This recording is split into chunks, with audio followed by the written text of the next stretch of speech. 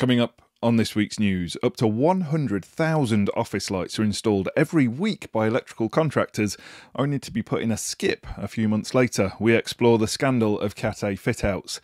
How would you like to be an electrician without borders? We see what it takes to do installation work in war-torn parts of the world, and we nail the electrician's breakfast. And no, we don't mean a messily cabled consumer unit. Welcome to Electrical News Weekly in association with Solar Trade Sales, your easy one-stop shop for all things solar. Whether you're listening in the van, on-site or down at the wholesale counter, I'm Joe Robinson, and I've been through the best of the electrical industry news to save you the trouble.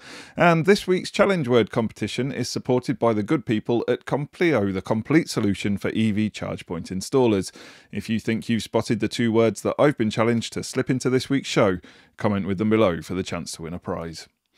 It's been revealed that electrical contractors are installing up to 100,000 office lights every week in the UK, only for other contractors to put them in a skip sometimes just a few months later. Welcome to the world of the Cat A fit-out. When a developer builds an office, they hire a contractor to put in basic lighting, ceilings and raised access flooring so that prospective tenants can view the space. This is called a Category A installation. But when the tenant moves in, they get another contractor to change the interior to suit their taste. This is a Cat B fit-out. The lights, along with the ceiling and carpets, mostly end up in skips. In a recent office development in the City of London, a real estate firm put Cat A lighting on all 70 floors. As tenants move in, the unused luminaires are getting ripped out. Now, a pressure group has been launched to tackle the problem. The End Cat A campaign says that the Cat A fit-out is the dirty secret of the commercial property world. But with increasing pressure on the real estate sector to be seen to be green, it says that the time is now to begin to tackle this decades-old problem. It wants contractors who are asked to remove lights to consider using the industry's online reuse hub. This matches donors of used lights with others who can put the products to good use. I've popped the link to the End Cat A campaign and the reuse hub in the show notes. Another way to attempt change in the world is Electricians Without Borders, a charity which is seeking qualified men and women to help with development projects around the world.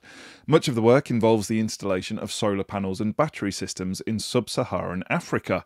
The organisation is currently running around 100 assignments across 40 countries, including Madagascar, Cameroon and the Congo.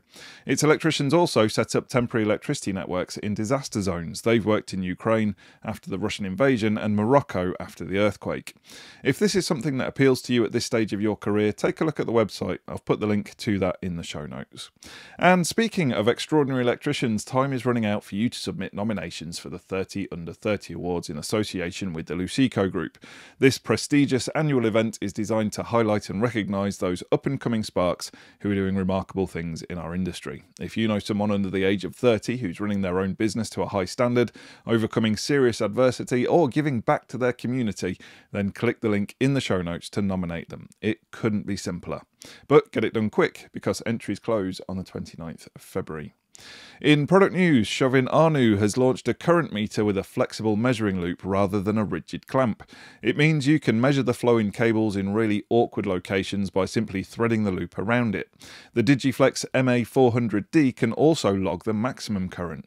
It measures AC flow from 20 mA to 400 amps, and there's another model which will measure up to 4,000 amps. Another clamp meter hitting the market is aimed at electricians working in potentially dangerous arc flash zones. You put the 376 FC from Fluke inside the cabinet on the relevant circuits, but you read it wirelessly outside the cabinet using Fluke's app. If you're within 20 meters of the equipment, you can open the app and read the figures from outside the arc flash boundary. This approach minimises the amount of time spent inside the boundary and the amount of PPE you need to wear. The company also offers a range of thermal cameras for the same purpose. Another week and another EV charger hits the market, but this one from Newcastle-under-Lyme firm GIV Energy is a bit different. It can power cars directly from solar panels or a battery system, not just the mains. The company says it's designed to future-proof charging for electric vehicle owners. They can power their cars up using their chosen source at their chosen times. The company says it's also working on an API interface with energy providers so that the charger can work with smart tariffs. The inbuilt algorithm will allow homeowners to automatically take advantage of cheap rates as and when prices drop. Now, if you struggle with stripping low smoke zero halogen cables, you are not alone. It's an issue across the trade. The good news is that the unicorn of hand tools, a dedicated LSOH stripper, is hitting the wholesalers this week. Made by CK Tools, it features blades coated with titanium nitride and 4 brackets for 3 flat and 1 round cable. The stripper has a self-locking switch, automatic blade protection and keyless blade adjustment. The range is available as a set with the stripper included, and LSOH brackets can also be purchased as a set of 3. And finally, Electricians have revealed their perfect full English breakfast, and the results could raise a few eyebrows. Almost a third have coffee with breakfast, 27% would rather juice, and a mere 26% enjoy a cup of tea. The majority of electricians prefer brown sauce, but surprisingly 13% would rather have mustard. If all that isn't bad enough, some 7% of you said that you wanted gravy with your breakfast. I'm not making this up. If you took part in the survey and listed gravy, please explain yourself in the comments below, please.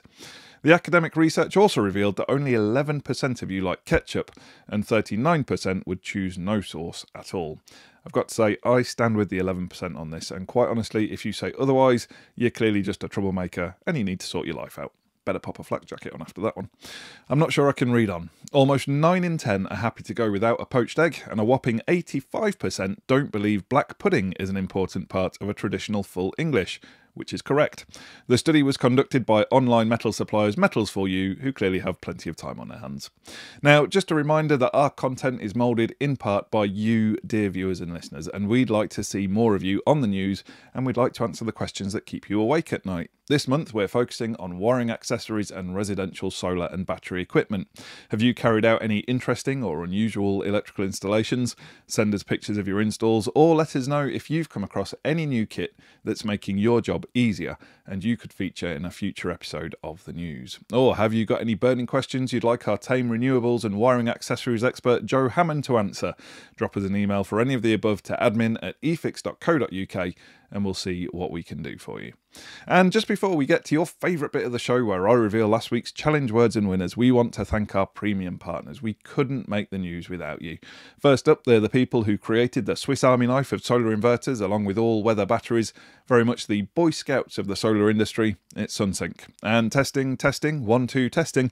If you've got something you need to measure or a piece of test equipment to calibrate, from multimeters to power quality analyzers, then it can only be Test Instrument Solutions.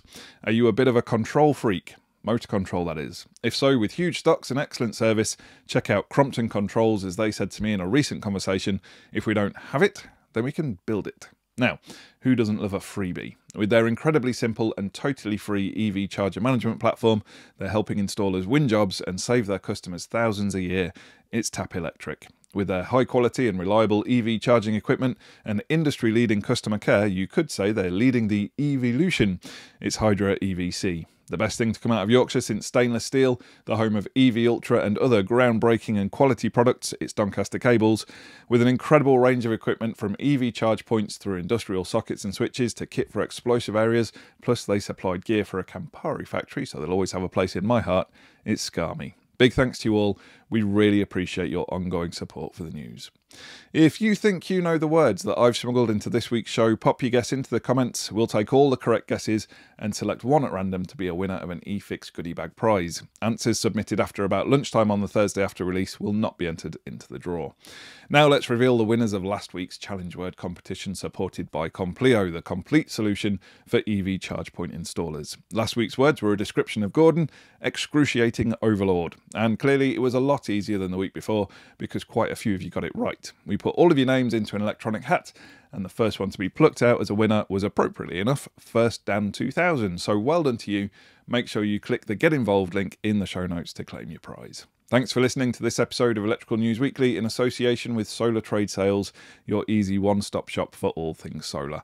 Make sure you subscribe to receive the next update. Thanks for listening, and until next time, have a great week. Stay safe out there, and remember, there's no such thing as a torque calibrated arm.